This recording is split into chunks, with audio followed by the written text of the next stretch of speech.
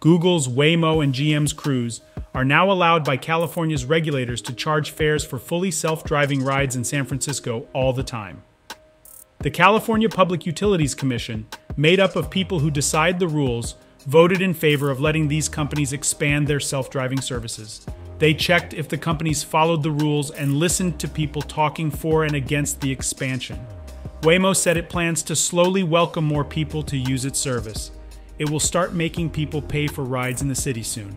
Waymo already has 100,000 signups from people who want to use its service.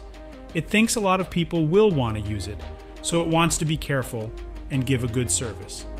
Waymo promises that everyone will be able to use their self-driving cars eventually.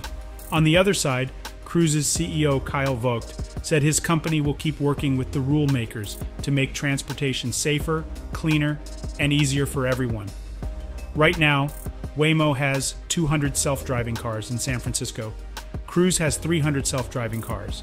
Before they got the approval from CPUC, Cruise could only offer rides for money in a few parts of San Francisco between 10 p.m. and 6 a.m. without a person to take over if there's a problem.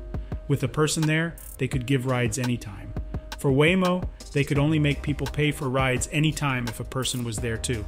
Commission President Alice Reynolds and Commissioners Darcy Houck and John Reynolds of CPUC agreed to let the companies expand. But Commissioner Genevieve Sharoma disagreed. She said CPUC didn't have enough information to know how self-driving cars might affect people who respond first to accidents.